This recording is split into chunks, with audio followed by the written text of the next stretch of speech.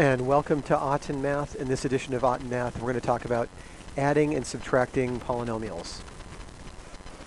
All right, so there are different ways to add and subtract polynomials. The first method that we're going to use is adding and subtracting polynomials vertically. So this is typically how you would add when you're starting out adding just basic numbers in kindergarten or first grade or second grade.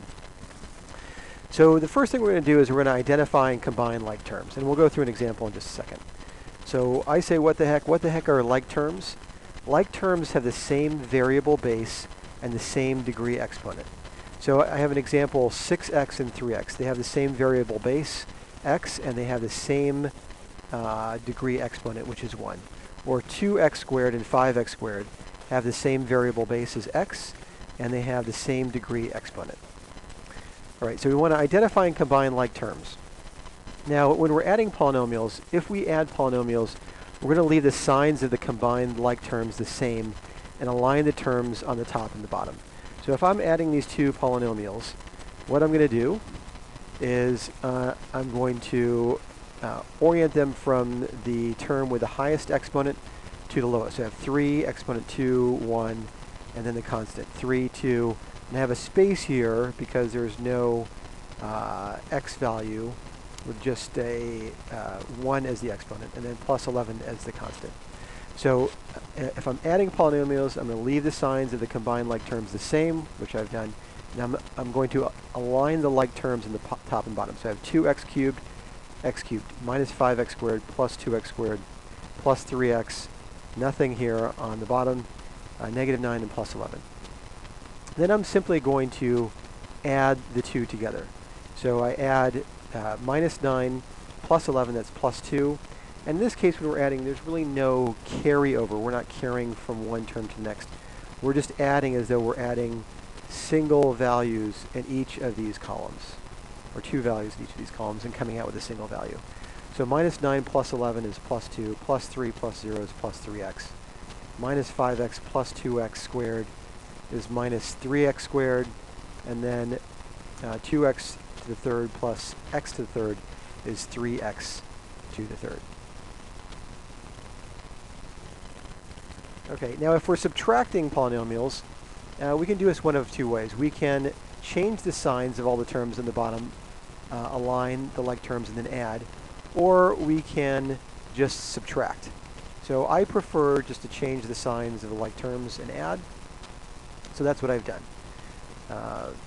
So if we go back to the prior example, you see now I'm going to subtract the polynomial on the bottom from the polynomial on the top.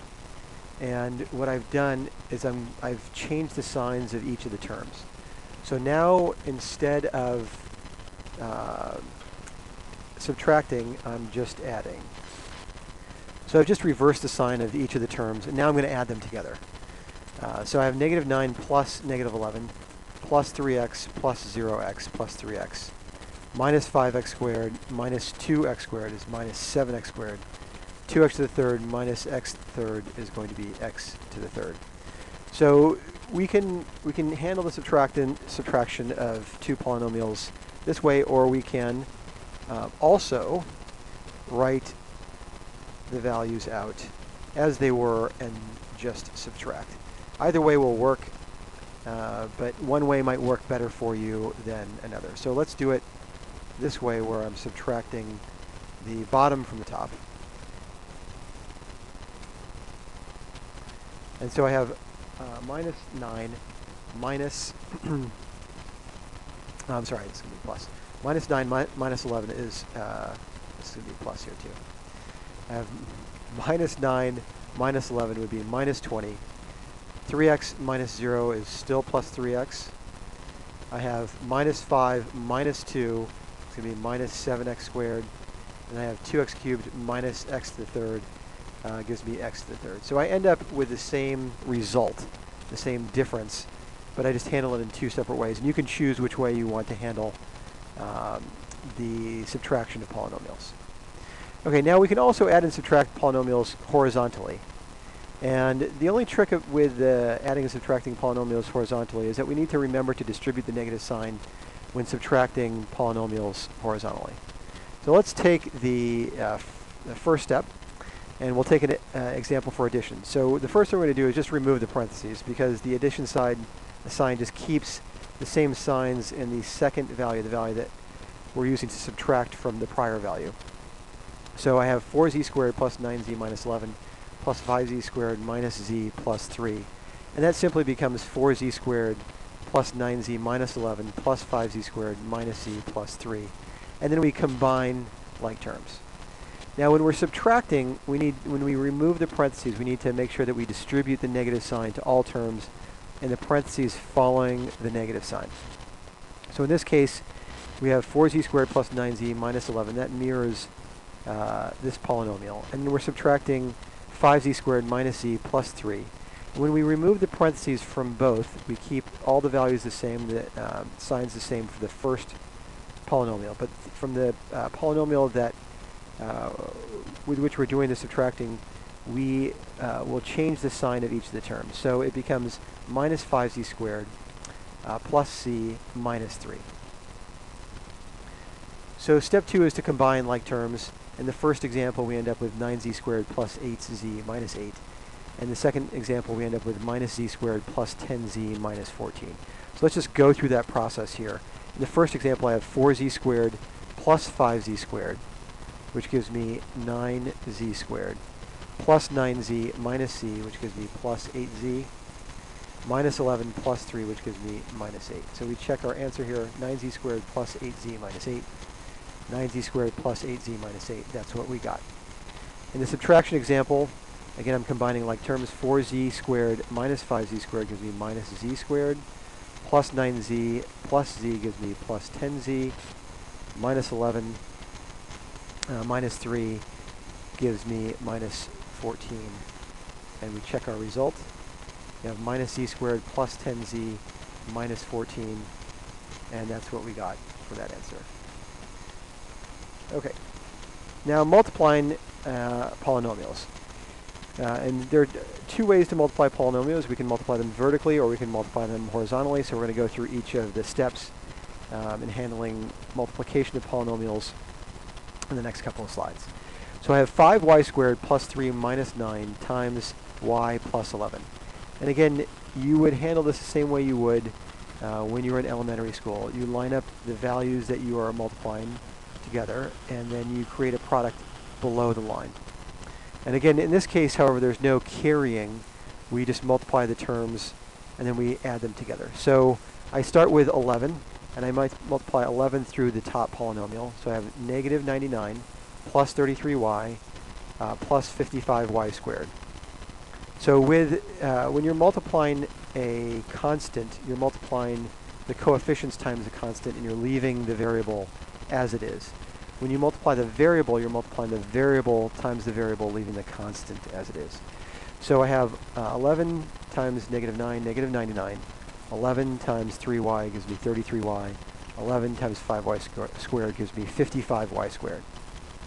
And then to the bottom, I add y times negative 9, which gives me negative 9y. Y times 3y gives me plus 3y squared.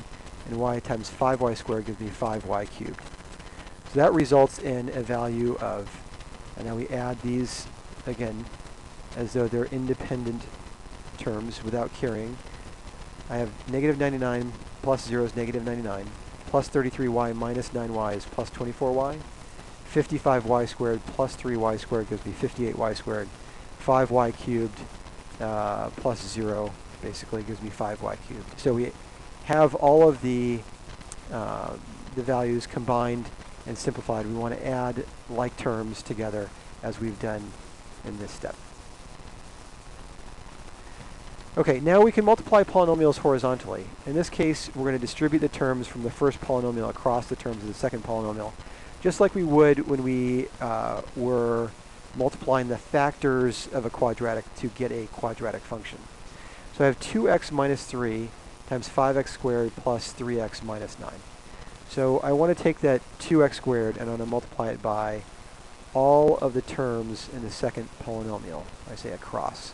And then the second term, or the balance of the terms, again, across all of the terms in the second polynomial. So I end up with 2x times 5x squared plus 2x times 3x, plus 2x times negative 9, plus negative 3 times 5x squared, plus negative 3 times 3x, plus negative 3 times negative 9, which becomes 10x cubed, so 10x cubed, plus 6x squared, plus, minus 18x, minus 15x squared, minus 9x, plus 27. And then I combine like terms and simplify. I have like terms here and here, like terms here and here. So I have 10x cubed plus 6x squared minus 9x squared. This should end up being, plus 6x squared minus 15x squared gives me minus 9x squared. Minus 18x minus 9x gives me negative 27x. And then plus 27 gives me plus 27. So here is my answer. All right, we need to remember special product patterns as we go through this process. So let's just talk about some of the ones that we've learned so far, and I'll introduce a third to you. We have the difference of two squares. So the difference of two squares, I have square A and square B, is just a factor to A minus B times A plus B. An example would be 9x squared minus 81 would result in 3x minus 9 times 3x plus 9. So my A value here is 3x. My B value here is 9.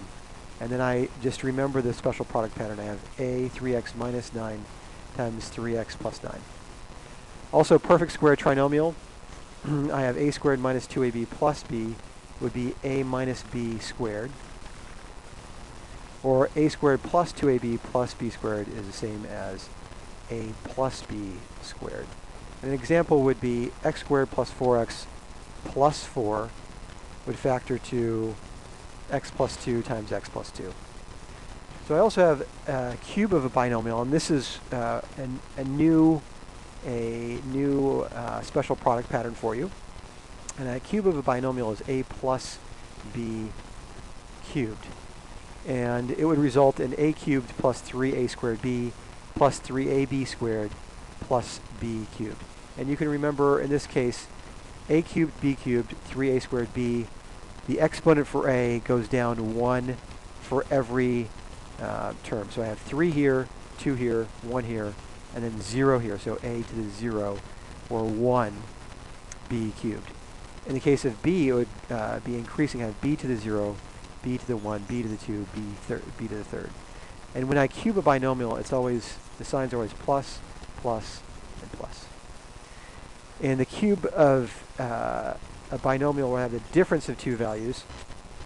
It's the same factors except the signs are different. So I have a cubed, 3a squared b, 3ab squared, and b cubed. But now the signs change from plus, plus, plus to plus, minus, and minus. I'm sorry, minus, plus, and minus. So an example of a cubed binomial would be 8x cubed plus 36x squared plus 56x plus 27. And you could factor that to 2x squared plus 3 squared, or times itself 3 times. So you have to keep your eyes on the lookout for these special product patterns as you do the multiplying and also the adding and subtracting.